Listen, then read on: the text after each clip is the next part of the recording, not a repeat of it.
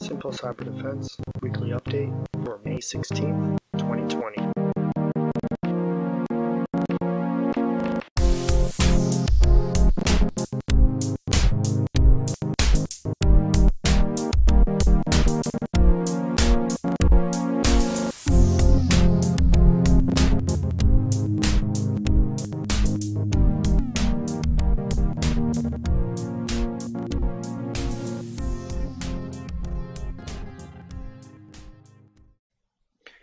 Welcome back to the Simple Cyber Defense Podcast. In this week's episode, we're going to be discussing vulnerabilities that are found in iPhones, Mac, and Windows operating systems. So let's begin.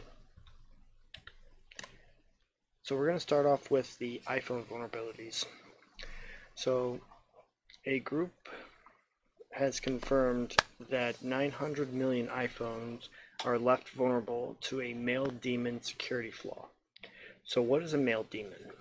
A mail daemon is the means that the software uses to be able to send and receive emails. So why is this such a big issue? Well, this could be used for any number of exploits. And Apple has recently confirmed that one of its oldest vulnerabilities has affected millions of iPhone users. And at a time of the writing, things are not looking good. Back in April, Apple acknowledged that every iPhone that has been launched in the past years was prone to remote attacks through the iOS Mail app. So in other words, they can use your iPhone's ISO Mail app to control your iPhone from the remotely. This is a big deal because then they can have access to your phone, steal data, or install apps that will further compromise your iPhone device. So the big question is, what can be done to fix this issue?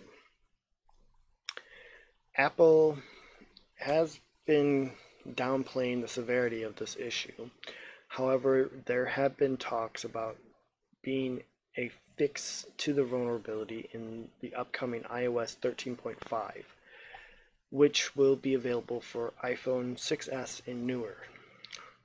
But what about the phones before that? They will still have the vulnerability because they will not have this ISO 13.5 update. So what can happen to the older iPhones?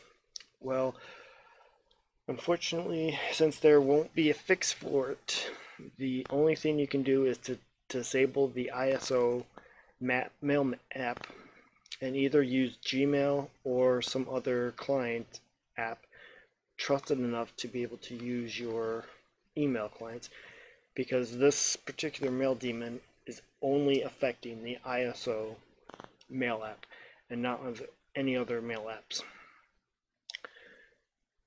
So we're going to move on to the next issue, which is a critical Windows 10 flaw that could let hackers delete important files unless you update now. So the two major vulnerabilities that Microsoft highlight included their remote code execution flaws in the Microsoft Color Management and Windows Media Foundation. These flaws have nefarious parties give the nefarious parties power to install programs, view, change, or delete data, or create a new Windows 10 account. So how is this happening? Addressing the Microsoft Color Management flaw in Windows 10 says, in the web basic attack scenario, an attacker could host a specifically crafted website that is designed to exploit the vulnerability and then convince users to view the website. The hacker can't force you to view that website, but once they do, they can gain control through this color management flaw. This is typically done by getting the user to click on a link in an email or instant message that uses the attacker's website. By opening the attachment or clicking on the link, you're sent to their website, which would compromise your computer. So what can be done for this issue? Just update to the newest patches for Windows 10, and also be careful what you click on, because not every link or attachment would be safe for you to click on.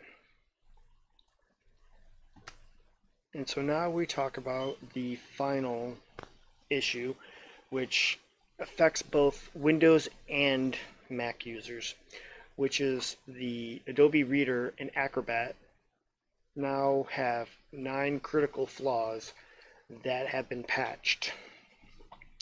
So these flaws are mostly affecting a few things.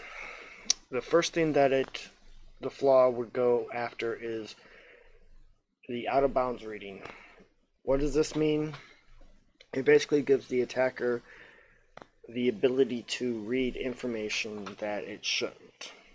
It gives them ability to read a lot of private data or data that you've not disclosed in proper ways.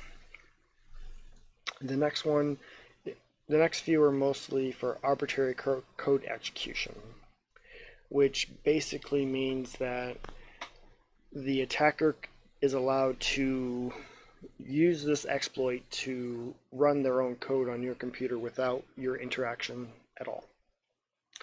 And the last one is mostly talking about privilege escalation, which basically means using means to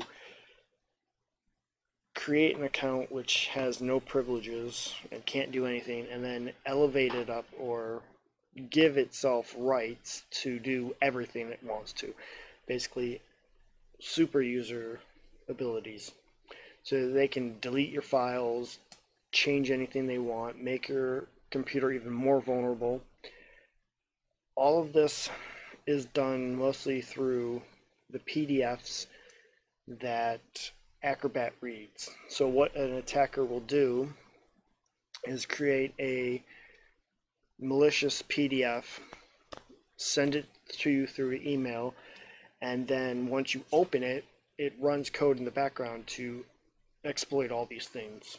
So the best thing to do is to make sure that your Adobe Reader or Acrobat is up to date with all its patches, because all of these codes have been patched up.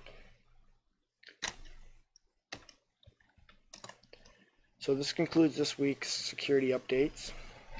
So just remember, keep everything up to date and tune in for the next one to see what is next in the crazy world.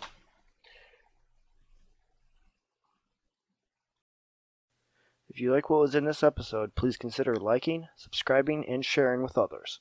For more information, to suggest a topic, or to donate, head over to simplecyberdefense.com.